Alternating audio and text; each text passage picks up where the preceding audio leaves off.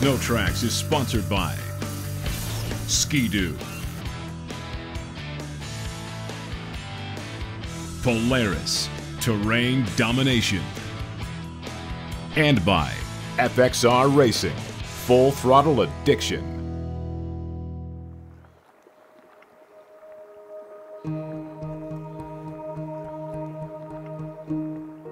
When I think about Quebec, there's three things that pop into my mind: culture, the people, and the scenery. I guess Quebec is different than Ontario or other places I've been to because it has a real European feel. The way they do things and the way they communicate, it's just different, and it really makes you feel like you've traveled a lot further from home than you actually have.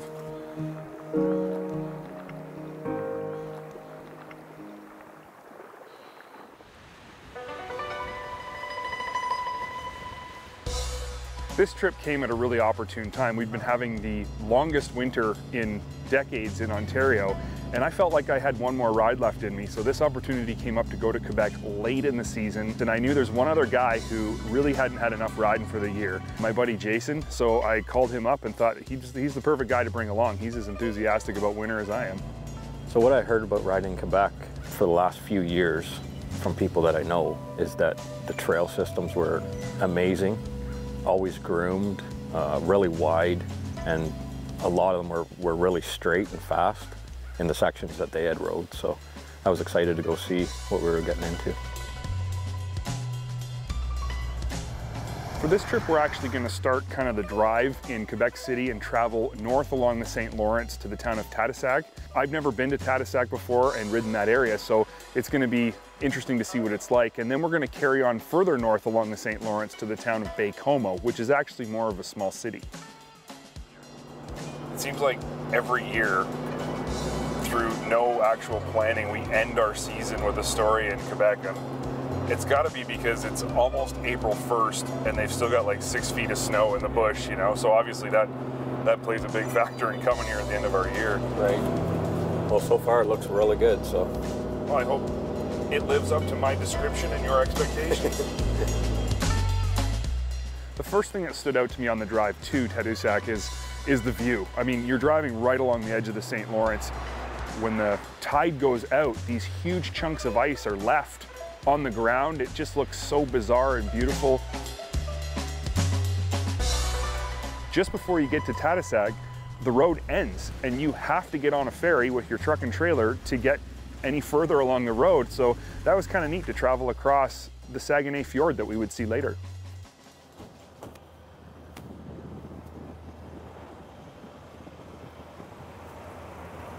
That is a big piece of steel to be going that fast, man. How do they stop it? Oh yeah, it's like rocket. If the throttle's stuck wide open, you'd end up right up on top of that hill. Man, you wouldn't want to screw up and come in too hot, would you?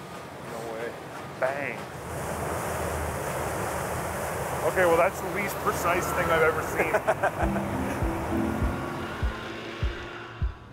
The actual snowmobile portion of this adventure began for Jason and I just outside the town of Sacré-Cœur. We stayed at a lodge called Ferme 5 Étoiles.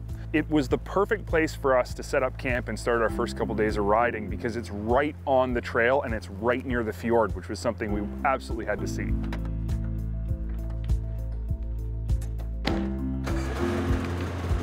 We got hooked up with a guide who actually worked at Ferme 5 Étoiles. His name was Derek, and he knew the area inside and out. He knew the back trails, he knew the snowmobile trails. He was the perfect guy to show us everything this area had to offer. So this morning we are going towards Les Escoumins. We'll be taking the road 93 north. We'll be taking some large trails, some with sharp turns going up, going down, and we'll be exploring the forest in that area. And this afternoon we're coming back. We are going towards the Saguenay Fjord. We'll have some nice viewpoints, mountains. We'll almost be able to go down the water with the sleds. Then we'll be able to see right over to the water. Very nice viewpoints. All right, well, let's go do it. Great. SnowTrax is sponsored by snowmobileinquebec.com. This winter, experience snowmobile heaven.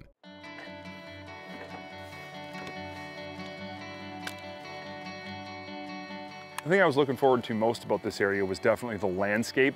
It's very, very diverse, and I figured for sure if any landscape was going to provide a lot of opportunities to adventure and explore, this was an area that would.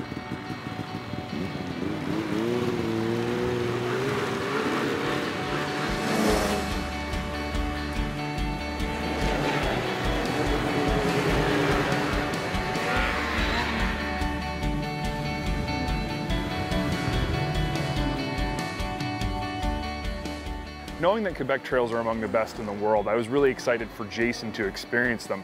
I've ridden Quebec many times, he never has. So I was interested to see how he enjoyed it. And the first part of the day was perfect for him. It was tight and twisty, lots of ups and downs. It was similar to how we ride at home, but the trails were actually in better shape. And I mean, he just absolutely loved it right from the get-go. What I was expecting from the trails in this area before we got there was that they were going to be really wide and straight and long and fast riding. But when we got there, it was great because it was twisty. They were very well groomed, but it was twisty and a lot of trees and hills and stuff. It was really fun. They're as close to perfect as you can get.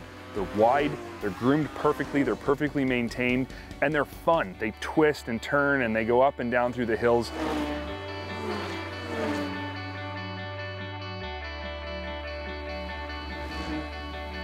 A lot of rock cuts, like straight up and down the sides of the trails and stuff like that, and a lot of lookouts. Like you'd be driving along and then all of a sudden there'd be like, you know, 1,000-foot drop down to another plateau of trees. It was awesome.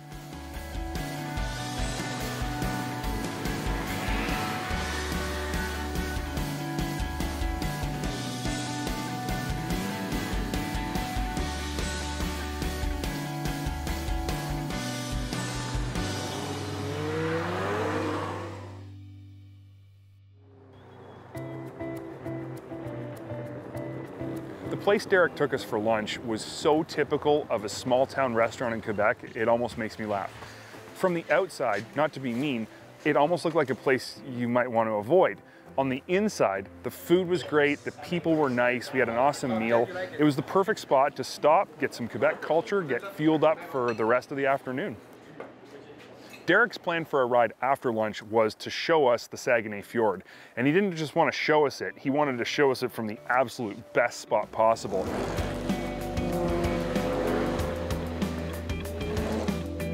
So we actually traveled down the trail through some farmers' fields and wound around following him until we got to a spot where we went off the trail, down these hydro lines through these, he called them private trails. They were private property that he had permission to access.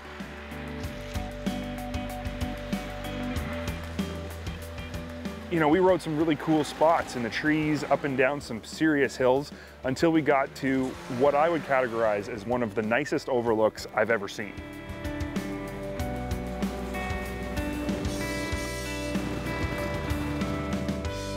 The view overlooking the fjord was, in a word, it was spectacular. Derek was also the perfect guy to take us there because he knew everything there was to know about the Saguenay Fjord. Mostly here the attraction is the whales. This special type of water we have is good for the belugas. They come up the fjord and they give birth to their babies just a little bit up. Now we are on the Cap Sainte-Marguerite. The Bay Sainte-Marguerite is just on the other side of this mountain, and that's a very nice place to see belugas.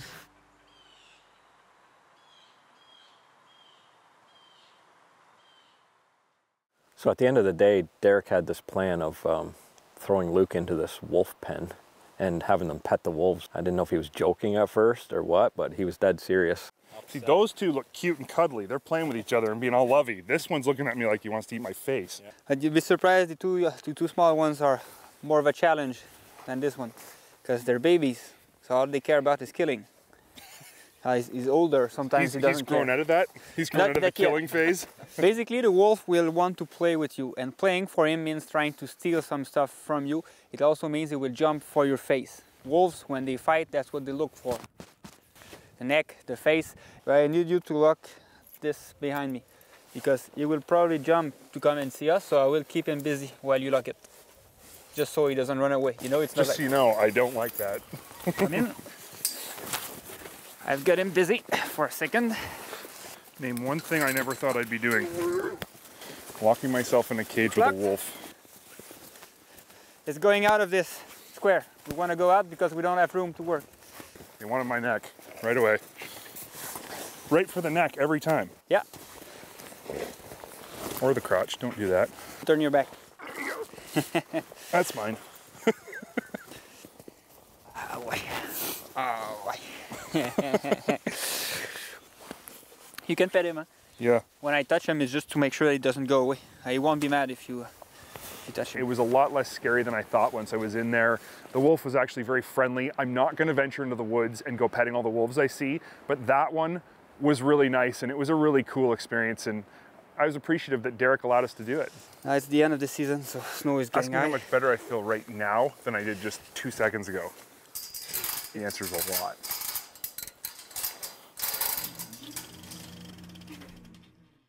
Closed captioning of SnowTrax is sponsored by Triton Trailers, the cornerstone of every adventure. Jason and I were really excited about the second half of this trip, simply because it was going to be so different than the first half. We were going to be staying at this historic old place called Hotel Le Manoir, which is about as opposite as you can get from Ferme 5 Étoiles.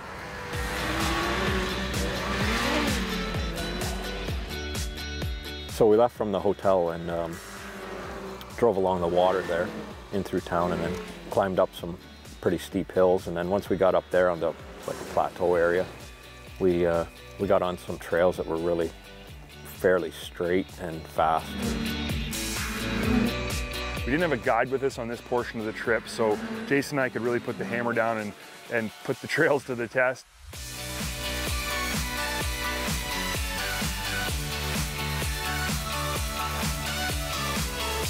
Back at home, Jason and I, we're pretty evenly matched in terms of riding ability, and we really like to push each other, like to get right up on his snow flap. So it was really nice to be able to ride the same way in Quebec safely on these perfect trails and really blow off some steam, put on some serious miles, do it real quick, blast some corners, you know, hold the sleds wide open for long periods of time, something you can't do back home. It was a really, really fun portion of trail, a fun section of area to ride. I really found it interesting that you can have all these various types of riding in such a short area, really, within a couple hours. You come out of the twisty trails and the slower pace through the bushes and stuff like that into like long, straight, wide stretches of riding. You know, that's one of the things I really like most about Quebec, is that you have the opportunity to ride in all different conditions. You get to ride different trails. Riding styles can vary from day to day. One day you can be riding slower on really tight scenic stuff. The next day you can be opening it up on these great big wide trails that climb up and down hills. You get it all, and you get it all in one spot when you're in Quebec.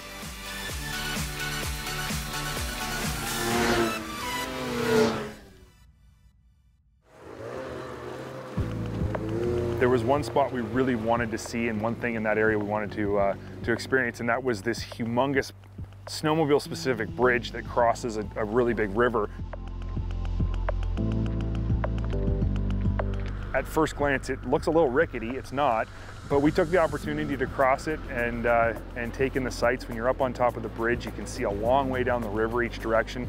It's one of the more unique trail features I've ever seen, and it led us onto a bit slower paced trail, headed back home, and we ended up at this really nice overlook that you could see the whole town of Baie-Comeau. It was really pretty as the sun went down.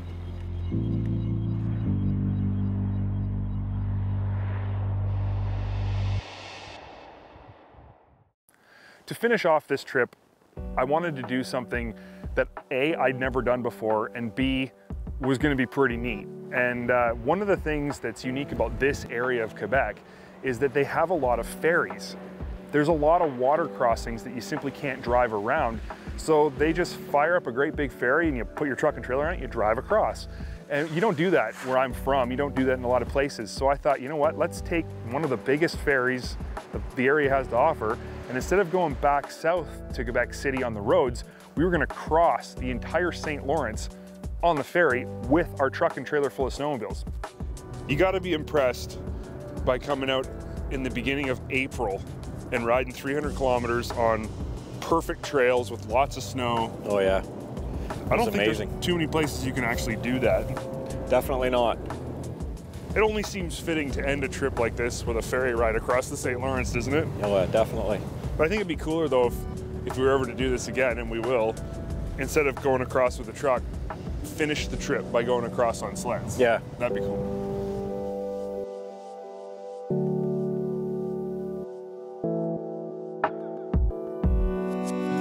the fjord to riding the trails around Baie-Comeau to taking a ferry across the St. Lawrence. This is the only place you can do that stuff in a couple days, and we did. And to be perfectly honest, I can't think of a better way to close a season than with a trip like this, and the only place you can do a trip like this is in Quebec. Test Ride is sponsored by Princess Auto, the unique world of equipment, tools, and more. It's no surprise that the past 5 years have shown significant advancement in the snowmobiling technology, and that we right now are riding the very best snowmobiles ever produced. And of those advancements, one of the most recognizable would no doubt be the Polaris Rush and Switchback in the Pro-Ride chassis. Being a complete departure from what we typically view as a snowmobile rear suspension, the Pro-Ride design changed the way we view skid frame suspension and opened our eyes to the broader spectrum of design approaches. While we truly enjoyed the suspension and performance of the Pro-Ride chassis, it did have its drawbacks. And Polaris, being a company who never let off the gas and have their eyes set on first place market share, have yet again changed the game in 2015. Completely redesigning the Switchback, the all-new Axis platform is very similar looking, but incredibly different in design from the Pro-Ride. Right from first glance, you can tell the Axis is smaller overall. Its significantly tighter and more compact packaging has allowed Polaris to not only create a more sleek and profiled snowmobile, but also reduce weight to the tune of 30 pounds. The sled I'm testing today is called the Switchback Pro-X, and it's one of only 2 variations of the Switchback available for 2015. For 2015, all Axis platforms offer both Pro-X and Pro-S packages, and while everyone seems to associate the letter X with the most premium offering, the truth is, both of these models are equally premium, but focus on different riding disciplines. Sound confusing? Let me explain. Without going into great detail about the Pro-S, its focus is the hardcore trail rider, while the Pro-X is targeted at the off-trail ditch banger. The Pro-X features 1.5-inch longer shocks up front, a 2-inch taller rear ride height, and more aggressive shock valving, along with a 3.5-inch taller riser and a beefy front color-matched bumper. It also adds a 1.75 lug track to tackle just about anything you'd find when flatland freeriding. While most riders will immediately set their sights on the Pro-X, the truth is, the Pro-S is going to be the sled for the majority of hardcore trail riders, and the X will be for those who venture off the beaten path. So how's it ride? Well, the truth is, the X is one tall drink of water, and when you add all that extra ride height along with a deeper lug track, you get yourself a sled that becomes pretty tippy in the corners. But you have to weigh out the benefits. If you truly enjoy pounding bumps, sending your sled off anything you can find to get air, and want the full capability of going off trail, the Pro-S will not satisfy you. The Pro-X is less capable on the trails, but far more capable off. So it truly becomes a choice of what you do more. I'm not saying it's a bad trail sled by any means, but it does want to roll because of its extra height, much quicker than the Pro-S would. Because the Axis is such a cool looking sled, it's very easy to overlook one of the most important features, the all-new 800HO Clean Fire. With the 3-stage electronically controlled exhaust valves, electronic oil pump, high flow intake, and lighter exhaust, you'd expect an increase in performance. But add to this the crank that has been lightened by 2.5 pounds, and you get yourself what might be the biggest power in the 800 category, with what will no doubt be the best power to weight ratio in the business. And if you thought fuel and oil consumption would be increased, think again. The 800HO claims better fuel and significantly better oil consumption. Truly the best of both worlds. The Axis is breaking barriers in the snowmobile world, and while it looks great from the outside, the truth is, under the hood, there's a whole lot of very cool features. First in the industry use of carbon fiber components, the Axis has its share, including the very important frame spars. Out front, your path will be guided by yet another industry first, full LED headlight system. And if you snow check a 60th anniversary edition or checkbox for the full LCD gauge display, you have what I can only compare to an iPod mini in place of your instrumentation, with integrated Bluetooth to show you when you receive a call or a text message. And for those who never want to get lost, the option of a fully integrated GPS with real automotive style maps. The Switchback in the Axis platform is truly changing the game for Polaris in 2015. They're taking a product that was good and making it even better. Will it be the best for 2015? You're going to have to tune in to our final episode of the season and see where this sled falls in the SnowTrax Real World Sled of the Year award. SnowTrax has been sponsored by Polaris Terrain Domination, Arctic Cat, share our passion, and by Go Ride Ontario, yours to discover.